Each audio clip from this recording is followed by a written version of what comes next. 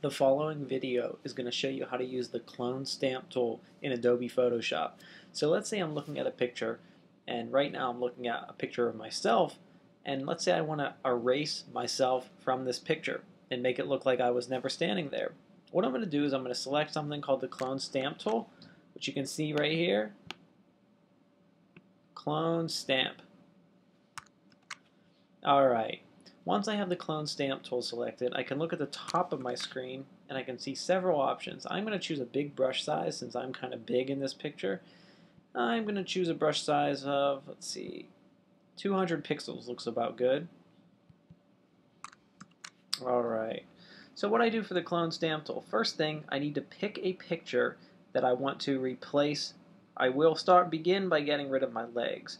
So if I click right next to my legs, and I click the Alt Option key, this is on a Macintosh, maybe a different key on a PC, but it's one of the keys around the Shift and Control key.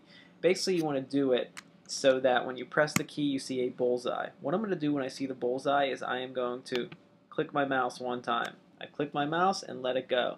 At this point I simply look at an image and start to draw over it. And now if I look at the right side of my brush on the screen, I see a plus sign moving along with my picture. That is what I'm actually copying. So what I'm doing is I'm actually copying part of an image, and I have to keep doing it. I've held the Alt key, press the mouse, and I copy again. What I'm doing is I'm getting rid of my leg in the picture. Press the Alt key, get rid of this shell a few times because I have already seen it once. And I can continue on with this process.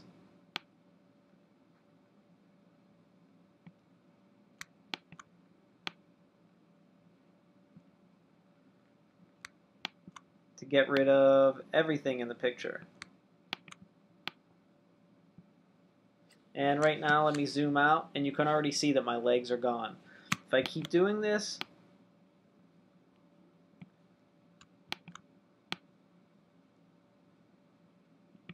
I can get rid of everything. Take some time to get it perfect.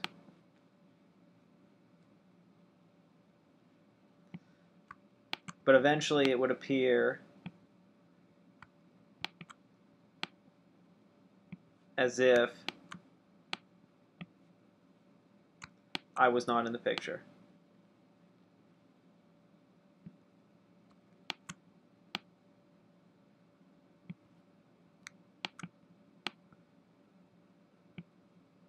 And basically what I would do is now this, when there's a line here, you have to be very careful to make it even. You can see that I messed up just a little bit.